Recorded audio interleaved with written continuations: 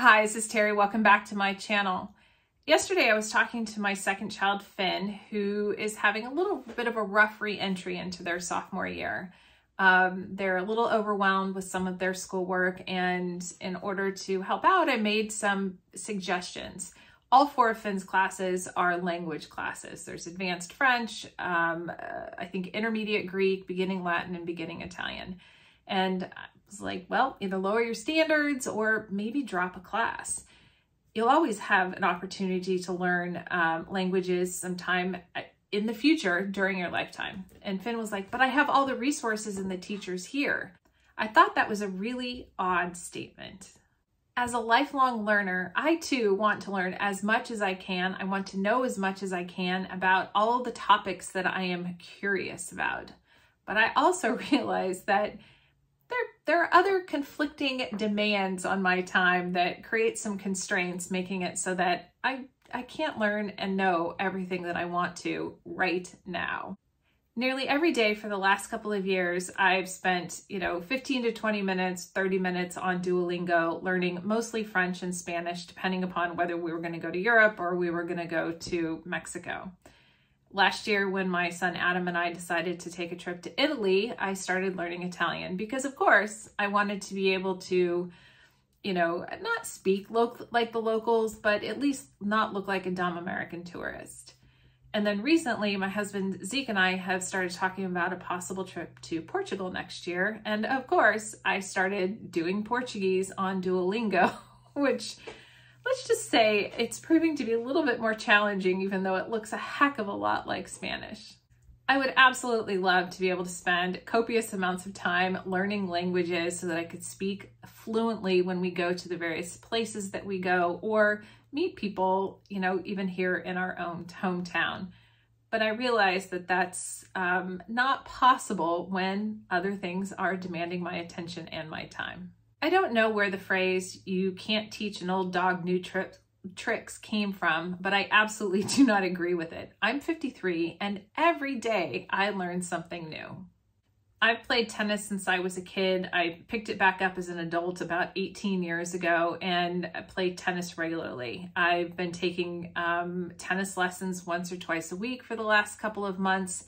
And just about a month ago, I learned that at the net, when I am playing doubles, I should be focusing on the other net player. Never been taught that, but let me tell you, that little piece of information has been a game changer, no pun intended.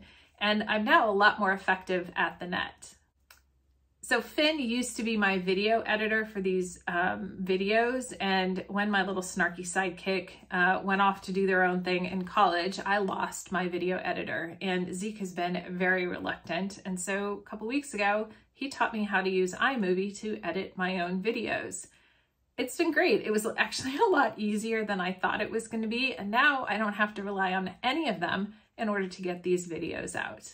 As I've been relaunching Piloting Your Life, the book, I decided to do some ads. And so one of the author platforms created a tool to make it super easy to put out some Facebook ads. So on Friday, in just a matter of minutes, I figured out how to set up everything, put together an ad, and schedule it so that it should be running out on Facebook and reaching about 169,000 women's fiction readers over the course of the next week. I honestly don't know how I would exist if I wasn't learning something new every single day.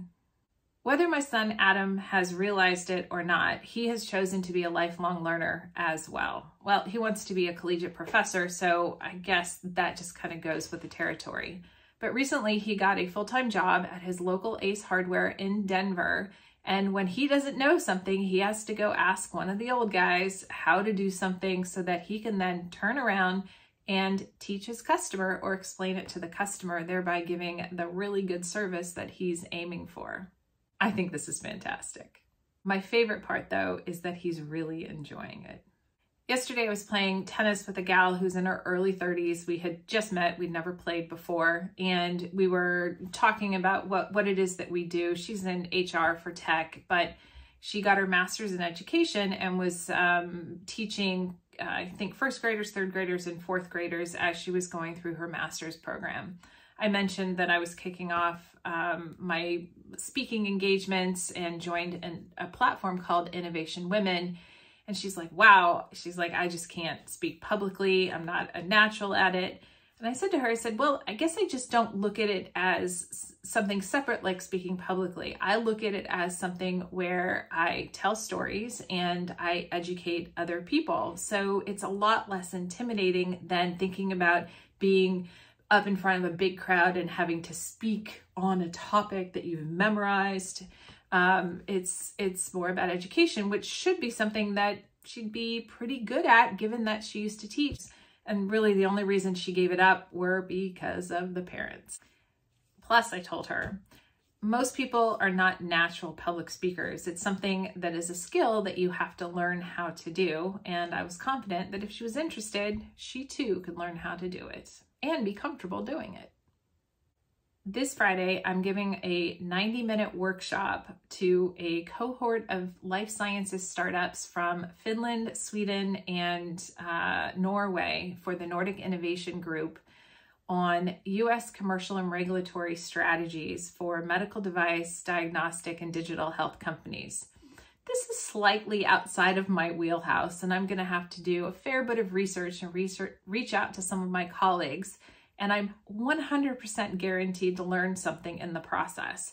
And as we know, if you learn something and then you teach others, you become even more knowledgeable about that particular topic or piece of information, which I'm pretty dang excited about. I'm also slightly terrified, but just as excited as terrified, so it should be just fine. So if you haven't gotten the message yet, you're never too old to learn something new. As I've said in the book, Piloting Your Life, make failure your second favorite F word. So that means as long as you learn something from an experience, if it doesn't quite work out the way that you'd expected, then it is not a failure. And with that, I'd like to know, what is it that you're learning? What is it that you're trying that's new? Or what are you trying to improve at? Drop me a line at pilotingyourlife@gmail.com or drop a note in the comments. I'd love to hear from you.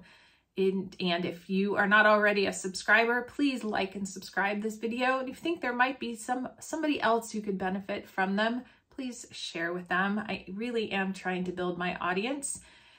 And I really appreciate any sort of help. So thank you.